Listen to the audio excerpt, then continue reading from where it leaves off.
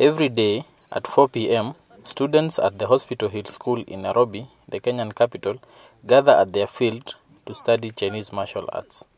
Apart from watching the Kungfu stuff on TVs, I also like the artists, the Jackie Chan, Jet Li, Bruce Lee. When the classes started 2 years ago, many of the boys did not know anything about China. Ling, the director, told CNC that they have 3 joint programs, not only to teach about martial arts, but also introduce Chinese culture to the children. So this is one of our programs. So this program, we are targeting local secondary and high school students.